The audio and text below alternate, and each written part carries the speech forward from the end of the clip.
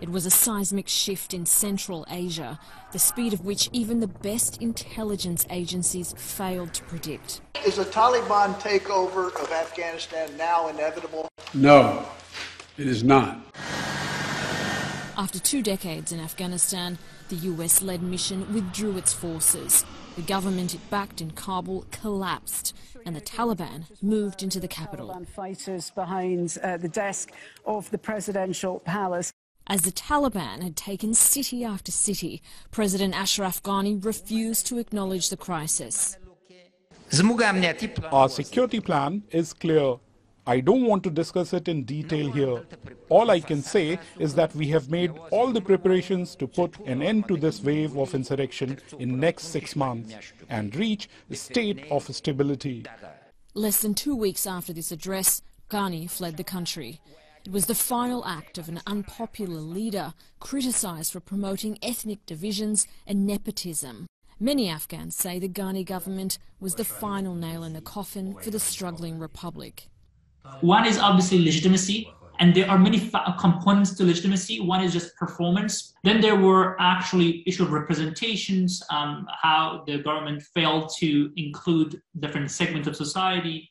Then there are issues of outright corruption, just predatory behavior by the political class. Many Afghans, like Haji Wahidullah, also blamed the so-called war on terror for undermining the state. The US and its allies fought most of that war in rural areas, including where Wahidullah lives. The Afghan government and US forces conducted a lot of night operations here, and we know how they oppressed us and created such fear among normal people. Even talking about it makes you feel sad. These operations cause people to hate the government. There may now be a restive peace, but there's also a growing humanitarian crisis. And without international funding to prop up the state, the economy is collapsing. The Taliban has made the situation worse by forcing many women from their jobs.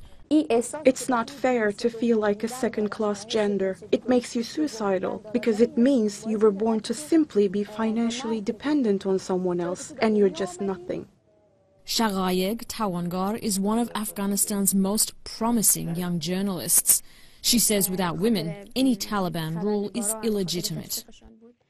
I think Islamic Emirate of Afghanistan has no positive thinking when it comes to the activities of women, especially media.